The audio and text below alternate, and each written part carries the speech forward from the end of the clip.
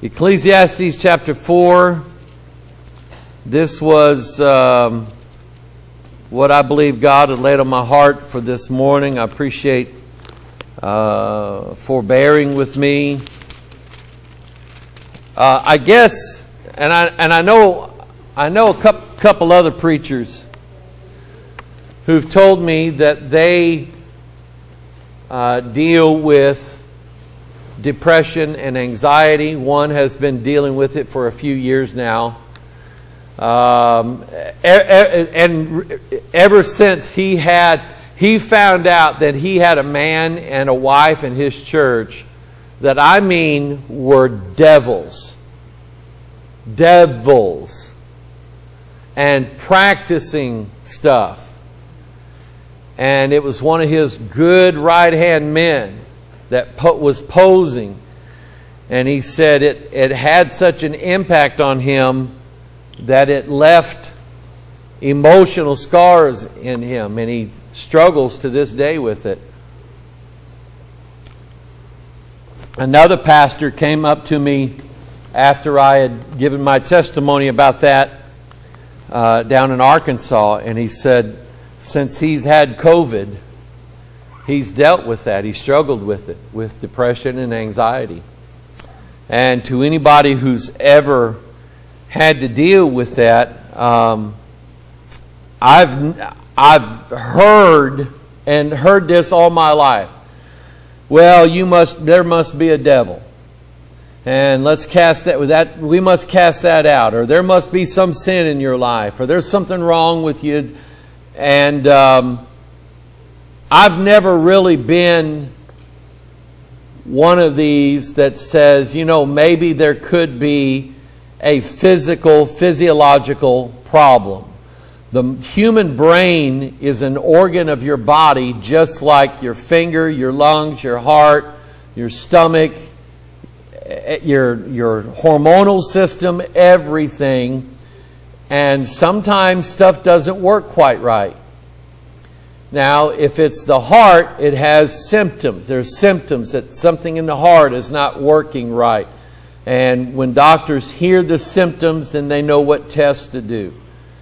When it comes to the human mind and our brain, and something not quite right there, the first thing that some people, and I'm going to say that they're well-meaning, but the first thing they want to do is cast it out. It's obviously a devil. It's got to be a devil. And we're going to cast that out, and that's going to be the end of your problem. And don't get me wrong. I absolutely believe that devils can put fear in you. That dream I had a few weeks ago, there is no doubt in my mind that a devil was manifesting itself in that dream that I had. I have no doubt about that whatsoever. But I also believe that the human brain is an organ, and sometimes physiologically things don't quite work right. We've had people that they've stopped coming, but for years we entertained people from a group home who, for various reasons, had problems and issues with how their mind worked. And we didn't try to cast devils out of them. There was just something there. Maybe it was an accident. Maybe it was something from birth, a genetic thing or whatever. We loved them just the same and ministered to them the whole time they were here. I was fortunate to preach the funerals of two of them. Eddie was my favorite. I loved Eddie. And I loved Frank. When we lost Frank, that was hard. So anyway, if you are one of those who has ever suffered from anxiety, depression related issues, I'm your friend. I am. I believe that God could heal you if He wanted to, and there's nothing wrong with asking. But God may just leave that there just to keep us humble, to keep us on our knees. Jody, you had something to say? I was just going to say, there was a season in my life where I went through it. It just come on out of the blue. I wouldn't even be thinking about anything bothersome or anything. Yeah. And I think God used them in my life to draw me closer to Him. I think God sends that to you. They have to be devils. I think God can use them in your life. My brother's going through it right now. He can't even drive on the interstate. Yeah. Because that's when he first had his first one. So now he's afraid on the interstate, so he takes it backwards. Everywhere he goes, he needs to work. I read a verse, and I could not right now tell you where it is to save my life. But I read it. I must have read it early this morning because I woke up early. When I wake up early, I'll read my Bible. But it specifically said that God put fear in me. And I think God does that. I think God every now and then will allow a devil to work on you, to teach you how to fight, to teach you how to know warfare, to teach you to rely upon Him, to keep us from getting, here it was, I prayed last Wednesday night, did I not ask you guys to help me pray that I don't get full of pride? So, thank you, God. Ecclesiastes chapter 4. This has been on my mind. I'm studying eventually to do a series of messages on Sunday morning on prayer. And the more I think about it and ponder it, there is so much there in the Bible dealing with prayer. And prayer is if you want to use the word quintessential, it is the one thing that we do. If we don't do anything else, we pray. And we're supposed to pray. And there's so much in the Bible about prayer. But one thing that I know absolutely for sure and for certain is that God made sure to make it easy. Not difficult. If you're going to call upon Him and you need help, between you and God, who's the adult in the room? Okay? It would be like a hunter telling Matthew, Daddy, I'm hungry. I want bacon, eggs, sausage. I want some pancakes. Huh? Okay? And then Hunter telling you, Dad, you have the heat too high on the skillet. You need to turn it down just a little bit. And by the way you're flipping those, not quite right. You need to do it a little bit like this. Matthew learned it from me. Okay? He knows how to do it. He's the adult in the room. And I think with prayer, you let God be the adult in the room. I think you let God figure out how to do everything. And He'll do it, I promise you. All right, Ecclesiastes chapter 4. This has been on my heart. Verse 9. Ecclesiastes 4:9. There are two are better than one. This is why you should wear both a belt and suspenders. Right? For they have a good reward for their labor. For if they fall, the one will lift up his fellow. See what I'm saying? Yes, we're talking about Roy with his belt and suspenders.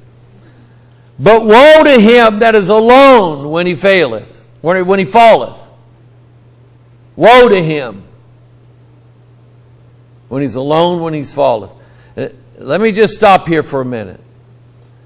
Secret sins. Secret sins. They are different things to different people. But because of the very nature that they are secret, woe to those who do them, because you're alone. There's a woe here. Woe to him that is alone when he falleth. For he hath not another to help him up. Again, if two lie together, then they have heat. That's where the expression a three-dog night comes from. What's a three-dog night, Matthew?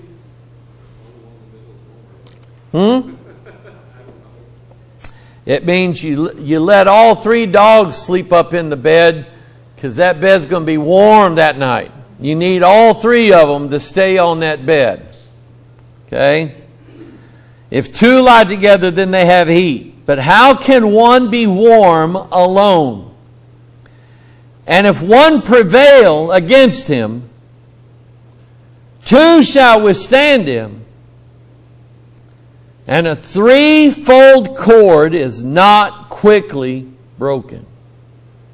Now I want you to ponder that. Let's pray. Father, bless this message. And Lord, just bless the hearer of it. Use it, Father, however you desire to in whoever's life. Lord, it doesn't matter to me how you do it, what you do. Lord, as long as it's you doing it and it's not me. Lord, we thank you, God, for being the adult in the room. We thank you, God, for being the smart one who knows how to do everything. Father, we don't have to spell it out. We don't have to detail it to you. We don't have to tell you how to do everything. You already have a plan, and we do thank you for that plan. We pray, Lord, you just bless tonight. Bless this message, we pray in Jesus' name. And all of God's people said, amen. Now, just for a minute, I'm going to bring in something I learned from Freemasonry, studying Freemasonry. They have in the what's called the Blue Lodge, which is the first 3 degrees.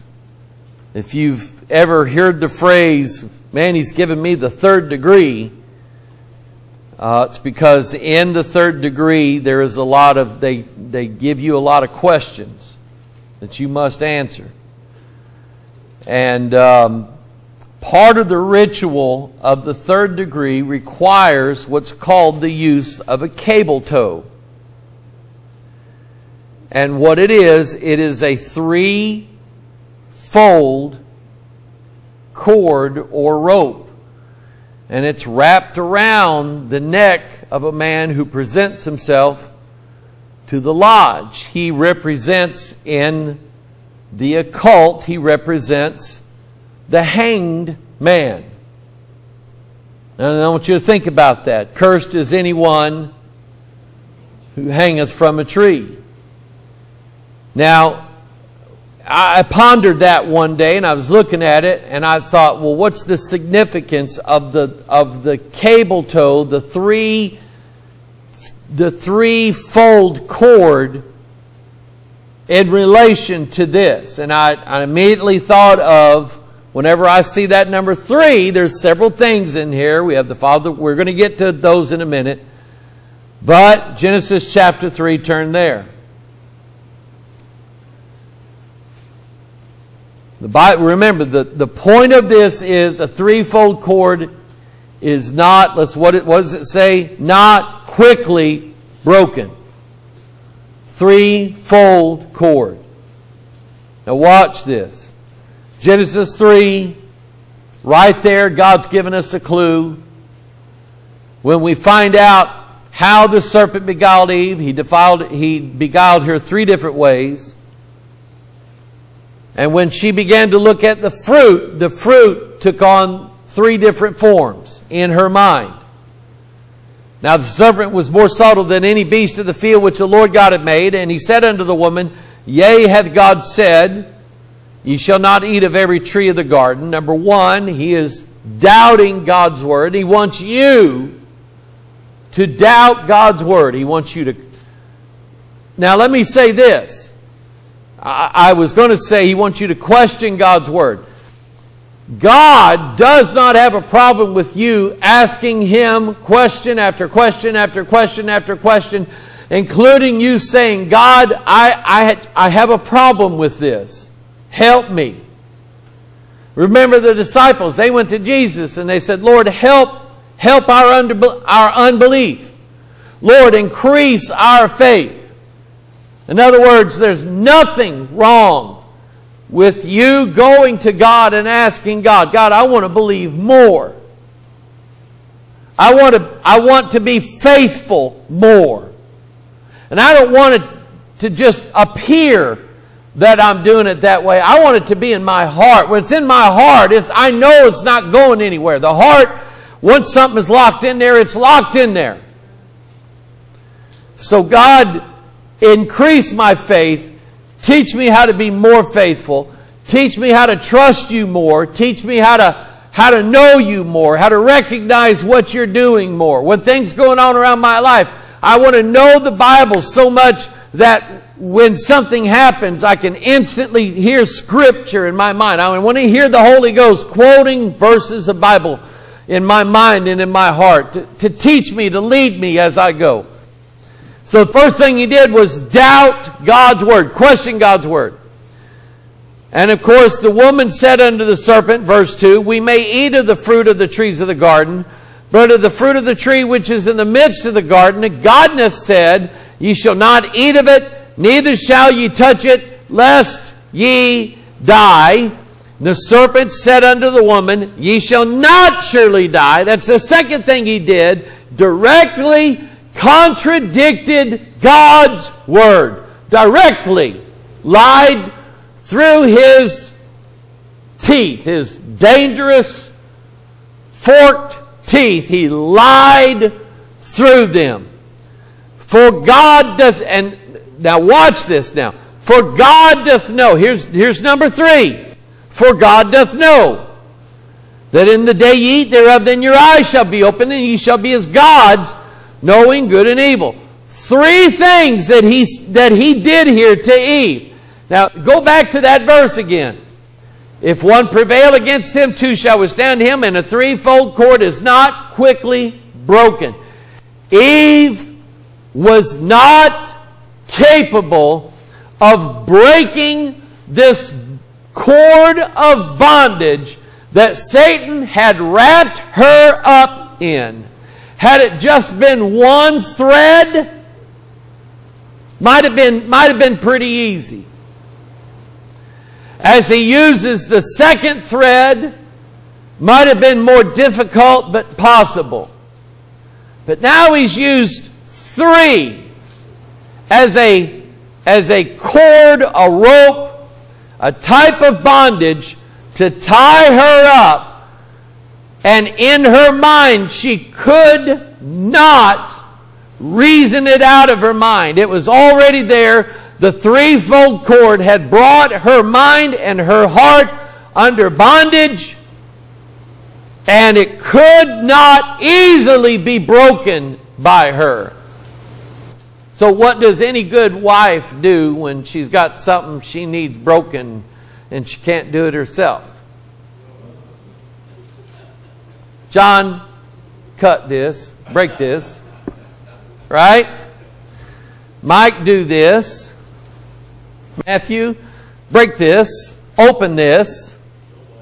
Huh? Kill that. Or here's my favorite. Taste that and see if it's any good.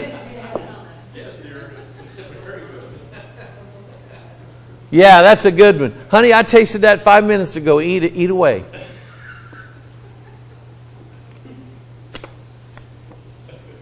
Three things. He wrapped her in a 3-fold cord, did he not? Now look at what happened. When the woman saw that the tree was good for food, boom, number 1. That it was pleasant to the eyes, boom, number 2. And a tree to be desired to make one wise, boom, number 3. She put herself in her own bondage. She took of the fruit thereof and did eat, and gave also unto her husband with her, and he did eat. That 3-fold cord of sin. And I want you to pay attention to this now. And I'm not going to dwell on this very long. But a 3-fold cord of sin is not easily broken, is it? Which is why the devil loves to take Hunter here. How old is he? 5. as young as 5. Hi, buddy. I said your name. He went boing. As young as 5 years old. I can remember, as young as 5 years old, the devil setting me up for sins that were coming down the road. He was binding me up in a threefold cord that even over time and as I gained physical strength, I was not able to break those cords. What did Delilah do? In fact, let's do this. Turn to where is that? Judges chapter 16. Turn to Judges 16.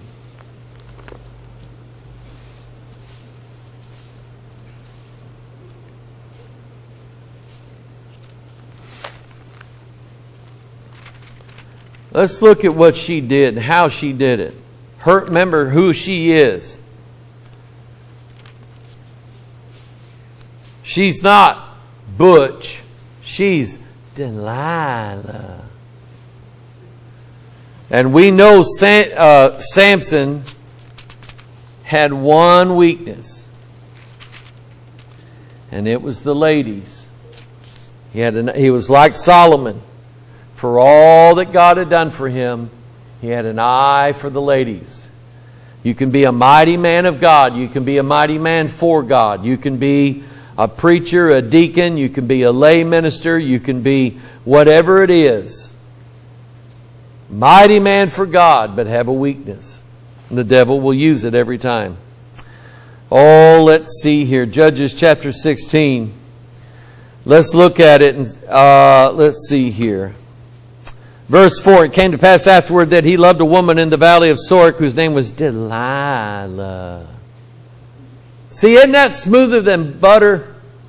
Isn't that name just roll off? What's your name, baby? Delilah. Hook, line, and sinker.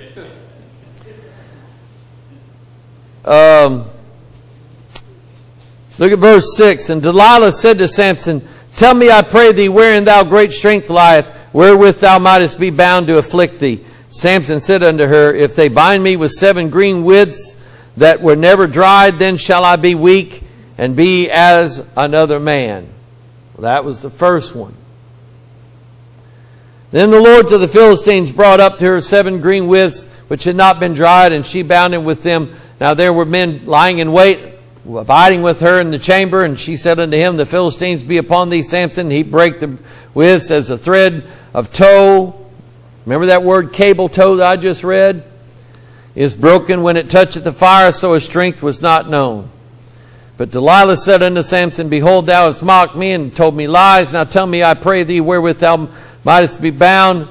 Number 2, and he said unto her, if they bind me fast with new ropes that never were occupied, then shall I be weak as another man. That's number 2. Then Delilah took therefore new ropes and bound him therewith, and said unto him, the Philistines be upon thee, Samson. And there were liars in wait, abiding in the... If I was one of these Philistine soldiers, after I'd seen the first one, I'd be going, I'm not volunteering for the second one. Why would I? And he brake them from off his arms like a thread. Delilah said unto Samson, hereto thou hast mocked me and told me lies. Tell me wherewith thou mightest be bound. And he said unto her, if thou weavest the 7 locks of my head with the web. And she fastened it with the pin, and said unto him, the Philistines be upon thee, Samson. And he awaked out of his sleep and went away with the pin of the beam and with the web.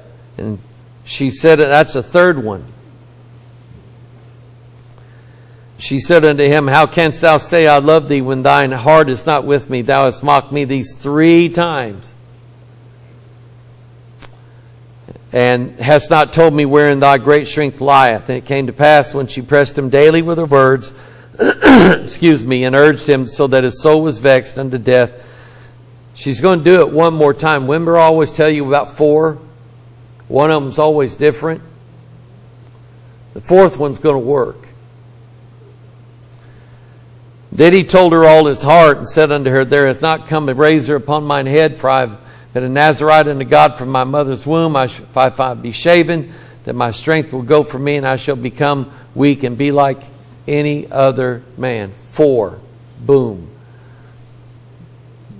The threefold cord that Delilah was trying to bind Samson with was the setup to get him to fall from the grace and the power and the strength that God had given him. And when it came time for that fourth one's always different than the other 3 in the Bible. He finally told her the truth, and they ended up gouging his eyeballs out as a result of it. Okay? Because she put him to sleep.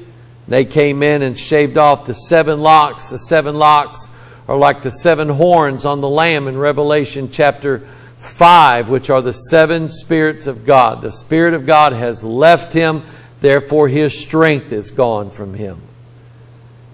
And I'm telling you, the devil will try to wrap you up in his threefold cord, which is not easily broken.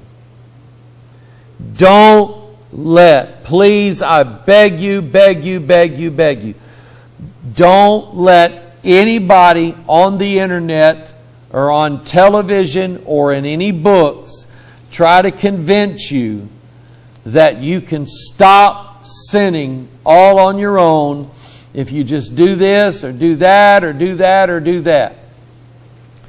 I remember a young man that used to come to this church, used to be a Mormon. He told me, he said, I believe that if I just, he was unmarried at the time, and he said, I believe if I just refrain myself for 14 days, then that just goes away from me and I will never have another lustful thought.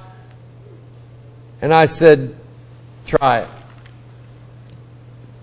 Try it. He said, you don't think it'll work? I said, all I said was try it. You know, he never came back to me after 14 days and said, it worked! It doesn't. He was thinking that the threefold cord that the devil had bound him up in could be easily broken if he performed a certain act, like refraining for 14 days or whatever. He believed this. Somebody, and he got it from one of his former Mormon friends.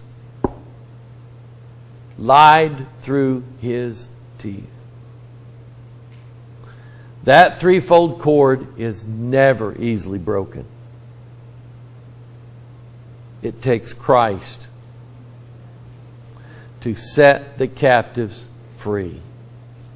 Amen? Now, 2 Corinthians 2:17. We are not as many which corrupt the word of God, but as of sincerity, but as of God. In the sight of God speak we in Christ. Here's another set of cords. Here's another threefold cord that is not easily broken. The first one we dealt with, obviously dealt with sin. Lust of the flesh, lust of the eyes, pride of life. None of those go away from you until you drop dead at the end of your life. So now here's the second one. 2 Corinthians 2:17. We're not as many which corrupt the word of God, but as of sincerity, but as of God, in the sight of God, speak we in Christ. Well, here's one thread. Corrupting the word of God. And I hope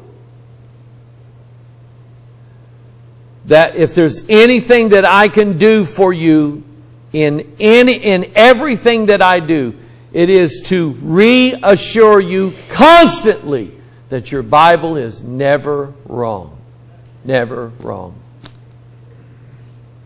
Men have corrupted it, but we still have it, and it's never wrong.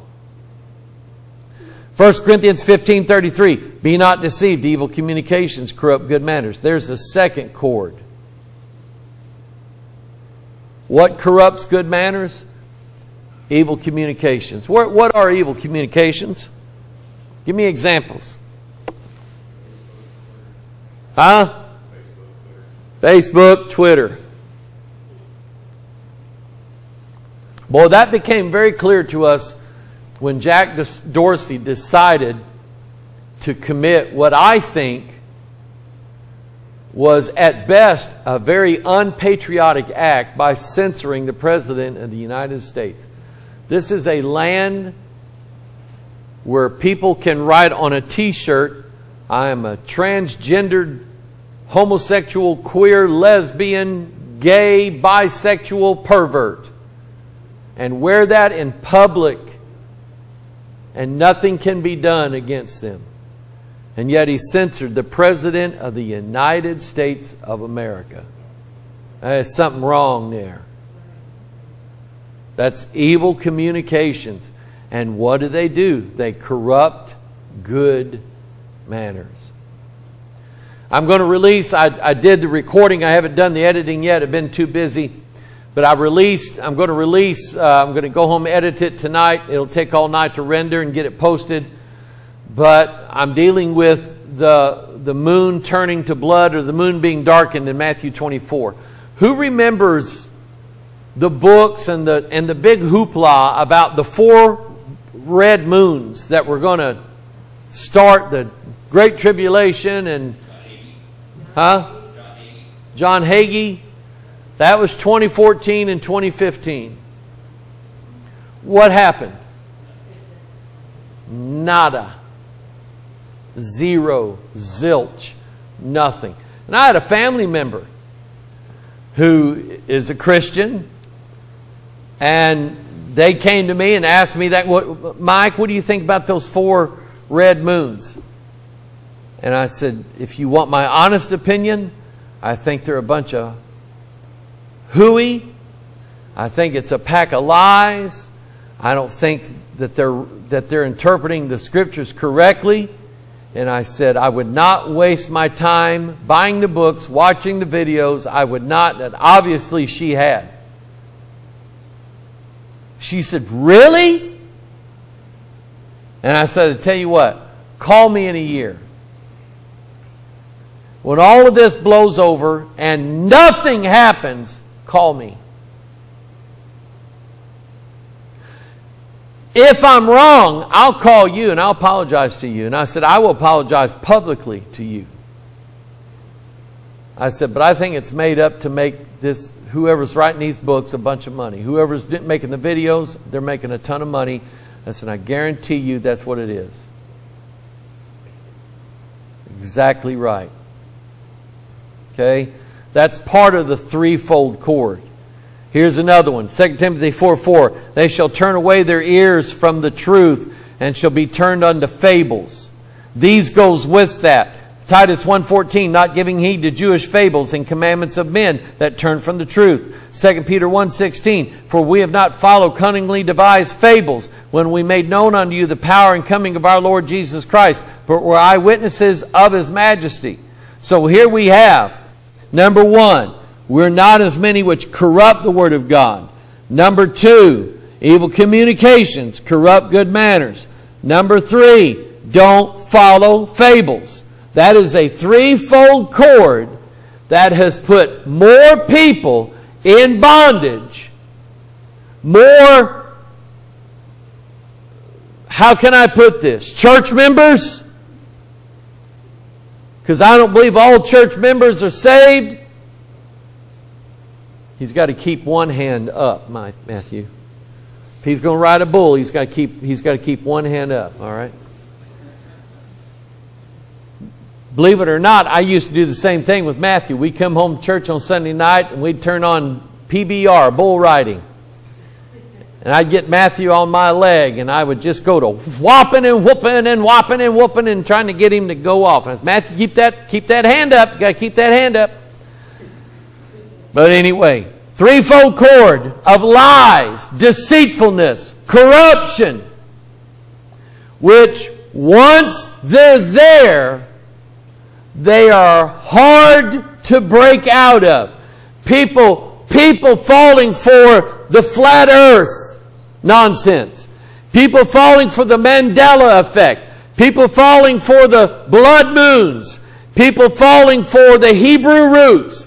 People falling for one lie after another. And all of them have come from the internet. All of them have. Years ago, the poor Jehovah's Witnesses and the Mormons and everybody else, they had it so difficult to share their false doctrine because they had to go house to house and try to explain it to everybody. Now all they got to do is slick it up, put it on a video, add some nice graphics to it, and you get people pulled in hook, line, and sinker.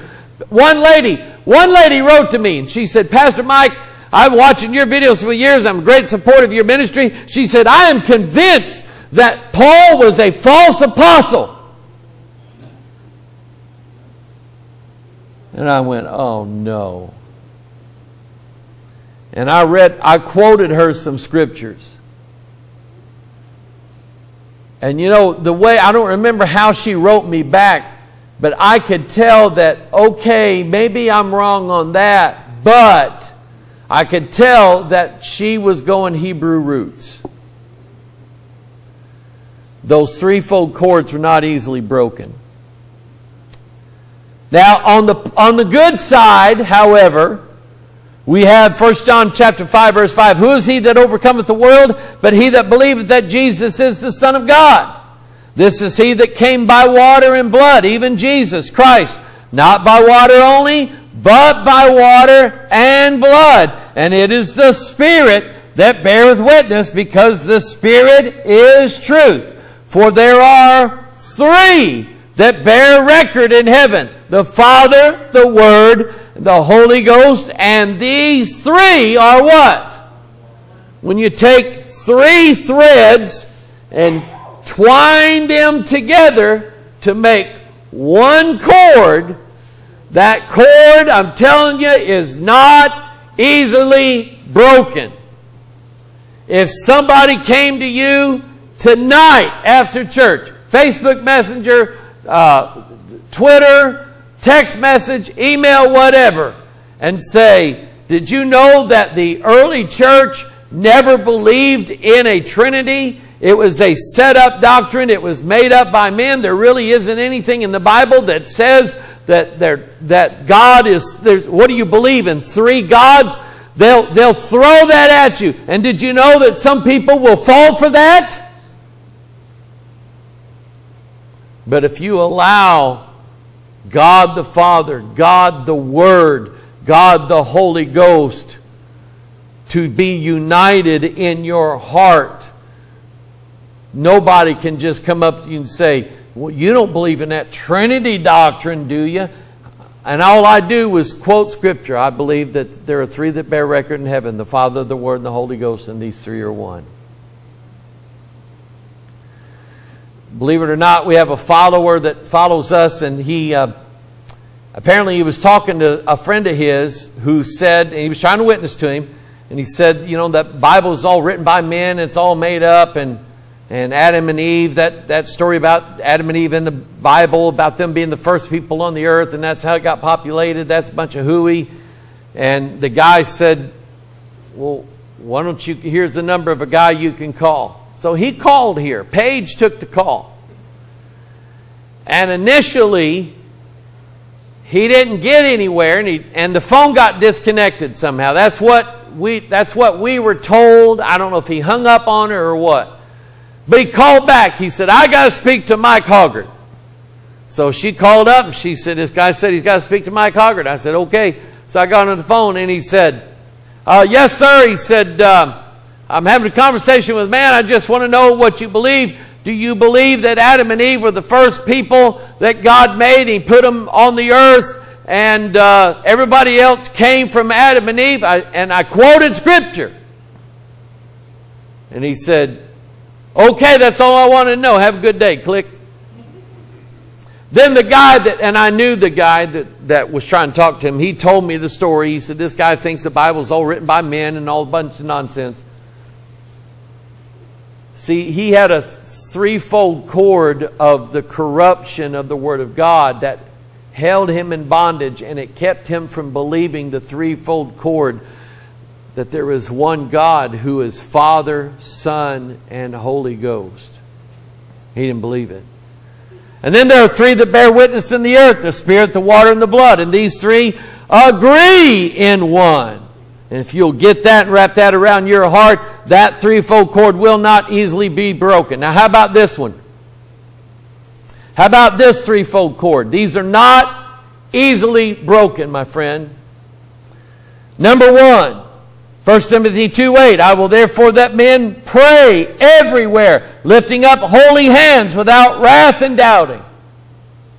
Prayer is a cord. Hebrews 10:24, let us consider one another to provoke unto love and to good works, not forsaking the assembling of ourselves together as the manner of some is, but exhorting one another, and so much the more as you see the day approaching. Church attendance, the attendance to come into the house of God, to be with those who believe the Bible and are of like mind as you, I'm telling you, is essential. It's part of a threefold cord. The third one is study to show thyself approved unto God, a workman that needeth not to be ashamed, rightly dividing the word of truth. So what do we have here? We have number one, the cord of prayer. Number two, the cord of not forsaking the assembling of ourselves together. And number three, the cord of studying God's Word.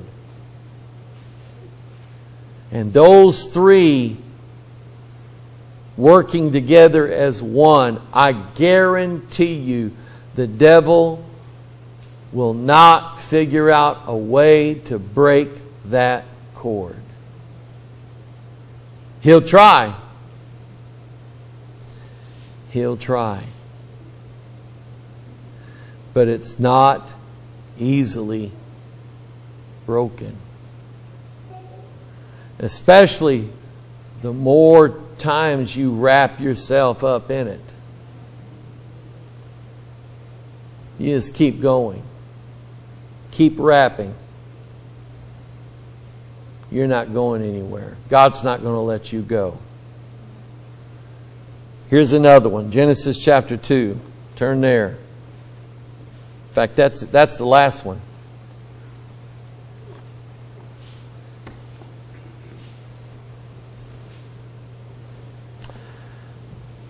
Now,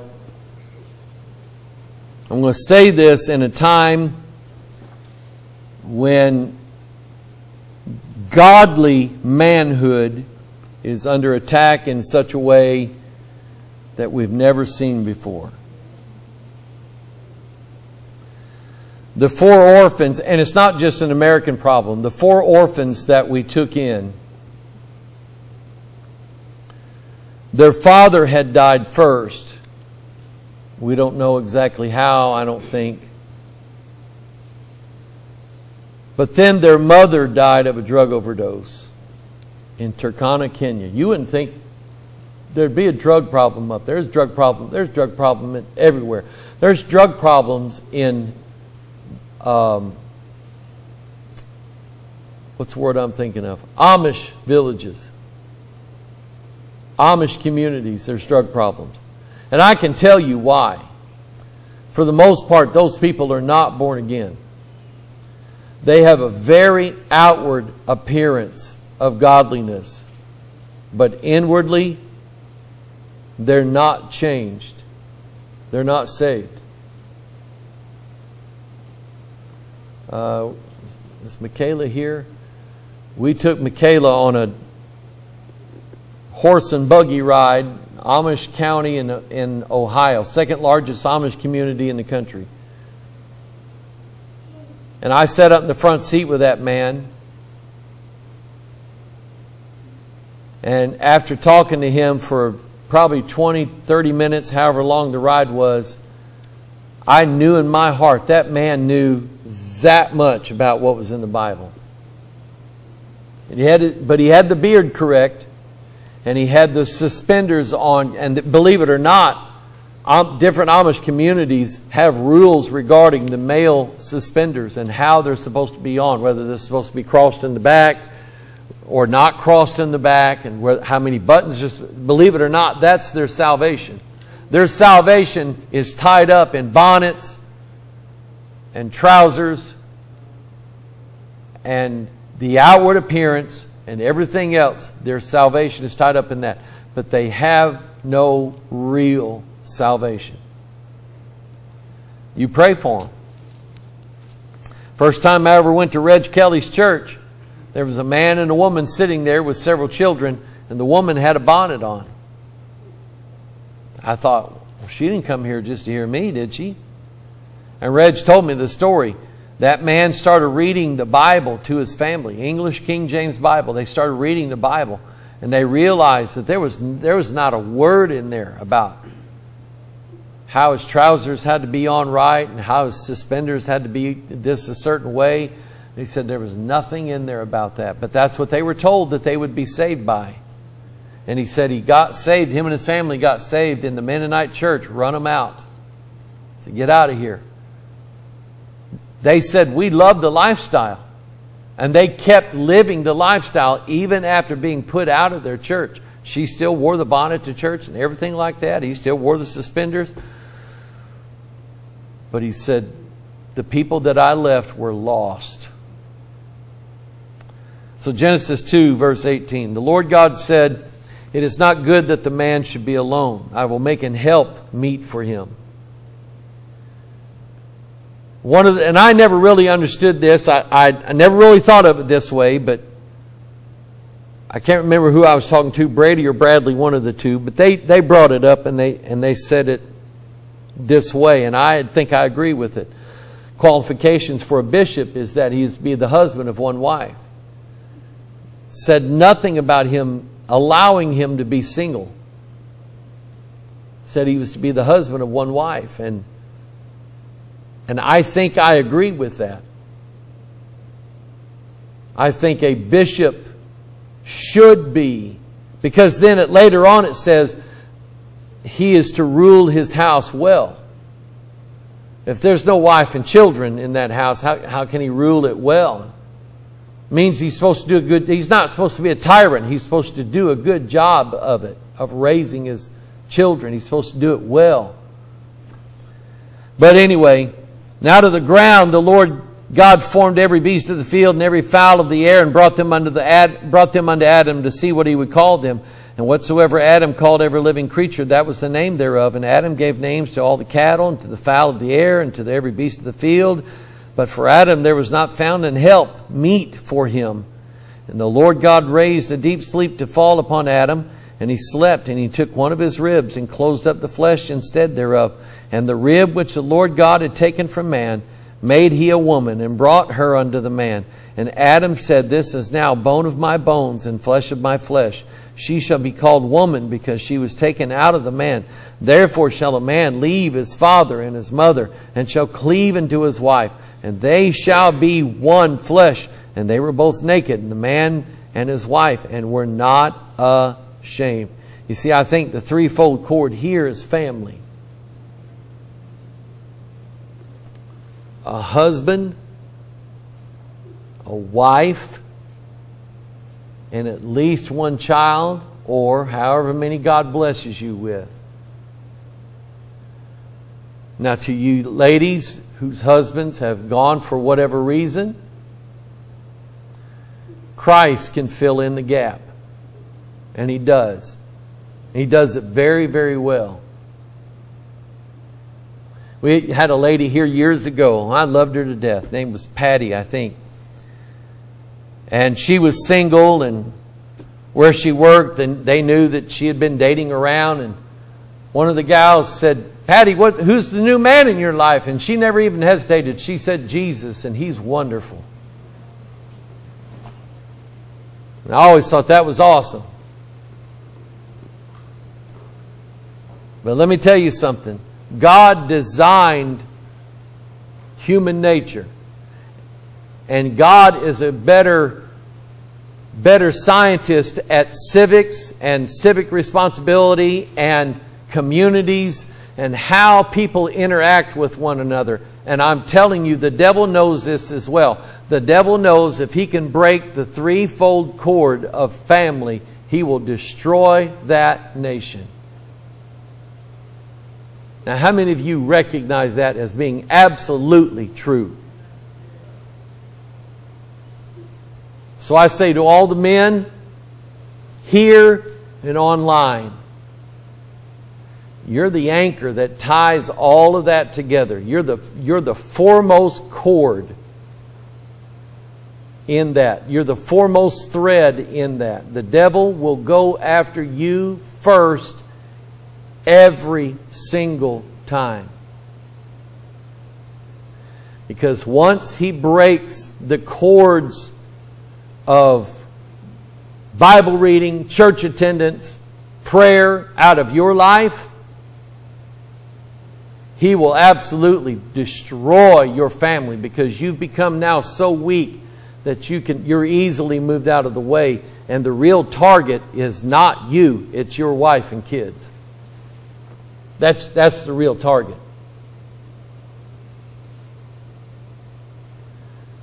That threefold cord of family, man, woman, child. That lady with that t-shirt knows nothing of what she's saying. She's a 20-year-old hippie wannabe that wants to tell society what the new rules are and how much better off we're going to be if we'll just let children choose their own gender. Shoot. Malachi has had a car in his hand since he was old enough to grasp things. Not a Barbie.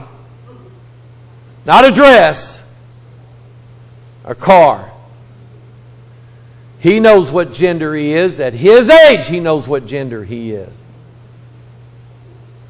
And I'm just telling you, that's the devil's plan, is to break that threefold cord of family. And he's doing it. He's doing it very well. You young people, don't separate yourself. Even when you get to the age to where you can be on your own now, fine, that's fine. Move out, get on your own, start your own life, that's great. But you still have a mom and dad. You still have parents that love you. That threefold cord, you're going to find out just how strong that cord really is when it comes to times that get rough. Can I get an amen out of some old people? I thought my parents were the stupidest. I thought, how do people who have that little brain matter even breathe? How can they even think to breathe? Until Chris, one day, my car broke down. Highway 55 in Imperial. And I called my daddy. Daddy, what should I do? Well, son, I can't help you. You know what he was doing? He was making me be a man. I knew exactly what he was doing. Son, I'm not bailing you out. You figure it out. And what it was, the thermostat was sticking. So I had to drive a little bit, pull over, find somebody who I could borrow their water hose, put cold water in there, and run it for a while until it got so hot it couldn't take it. I'd find somebody else and let me borrow their water hose, put cool water in it.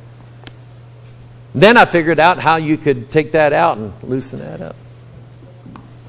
But my dad was being wise. Son, figure it out. Let's stand to our feet.